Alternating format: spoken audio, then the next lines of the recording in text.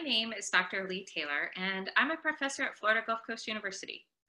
In my research, I evaluate the importance of social connections and social support among women and how those relationships impact a variety of life outcomes. What we've learned is that the quality of relationships and the quality of our social support in our life is critically important to our overall emotional, physical, and mental well-being. As social workers, we know about the importance of relationships, especially within the context of our work. We know that clients and their families are more likely to succeed when they have positive connections with each other and with us.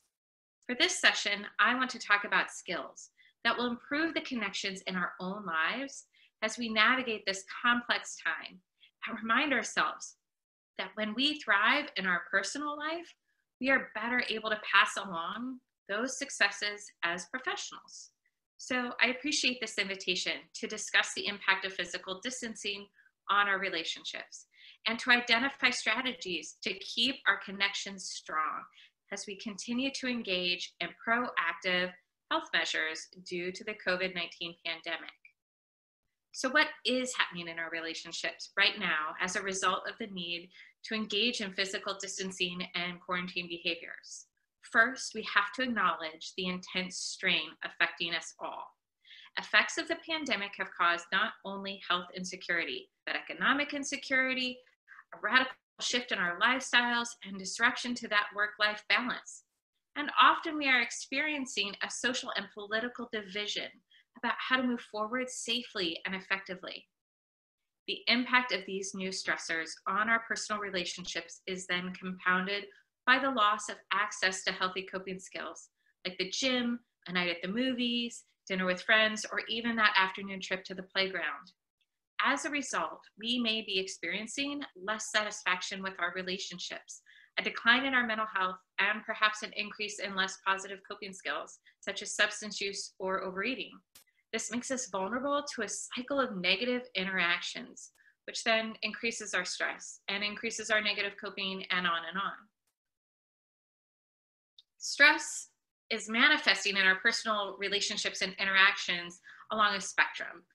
There's any sort of responses from clingy and to absent and everything in between. As social workers, we are hearing about an increase in dysfunctional communication, yelling, unbearable annoyance, contempt, silence, and isolation. And as educators, we see that children are responding similarly. Parents are having to manage temper tantrums, disinterest, boredom, sullen, or out of control kids. And we need to acknowledge that all of these feelings are legitimate. Change is never easy, and as we grieve the loss of our routines, our access to friends and family, and a life of normalcy, we need to give ourselves and one another grace as we adjust to this new normal. This means that regardless of whether you are in quarantine alone or with others, we can be proactive in protecting our relationships by attending to how we communicate, being intentional with our time, and practicing empathy. We can create safe and supportive spaces within our social networks. Communication and connection are the cornerstone of relationships. It is that back and forth and the demonstrations of care and concern and the just being there that is the joy and the necessity of being social creatures. And perhaps now more than ever, we need to be communicating with intention, presence, and awareness. It is important to listen to what our minds and bodies are saying and experiencing in this moment, and then be thoughtful and explicit about expressing our feelings and asking for what we need.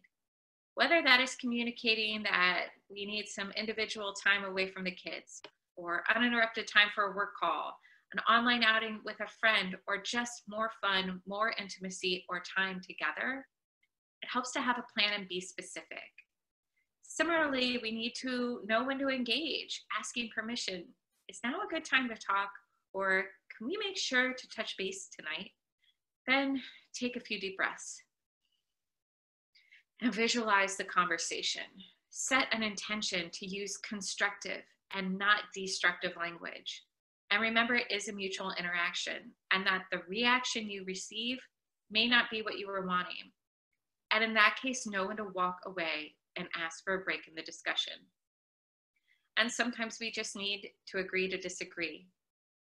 On the flip side of being capable of having yourself heard clearly, it is important to give the gift of being present and a good listener. Ask the people in your life what they need right now. For example, questions like, how can I best support you? Or are you asking for advice or for me to just listen? Opens the door to really meeting our loved ones where they are at. Next, it's important to be intentional with our time. Being together is great, and it's easy to get overloaded with current events. We have to be mindful about not wallowing in the complexities of COVID-19 and all that accompanies it, that we end up forgetting to enjoy time together, laugh, and revel in our relationships. So set aside time just for connection. Find the 5 to 10 minutes a day and identify someone to check in with, be it a partner, children, friends, or family, and ask each other what is working and what isn't. Find ways to work together within the context of this unique situation. And remember, sometimes it's also great to be alone. We need to re-energize, reflect, and relax during all of this change and living in the unknown. Caring for self is difficult for most of us. So I encourage all of us to seek intimacy, go for a walk in the sun, and put down the devices that allow for two-way, nonstop access between us and the world, and just be. This means setting realistic and appropriate boundaries about when and how you are accessible. This can mean saying no, stepping away, and asking for space. But it also means we can get creative in how to make meaningful connections with people in our lives without using up all of our internal resources and reserves. Intentional communication does not have to happen frequently. Take lots of time or be in vivo to be meaningful. There are multiple ways to engage in an expressive and significant way during times where you have limited capacity to give. Take a few minutes when you can to craft a handwritten note, send off a quick photo or shared memory via text or email, and remember that you're still communicating and forging connection on your terms, time, and comfort level. And finally, we have to continue to practice empathy, patience, and vulnerability in all of our relationships. Be aware of the loss created by physical distancing, the loss of work, school, milestone events, and recess or date night, and all of those social interactions that keep us grounded. As we maneuver this new space and the myriad of emotions being experienced by everyone, remember that the ability to just articulate a feeling and have someone understand is monumental. And then remember to say you're sorry. We all make mistakes, and we are going to make more.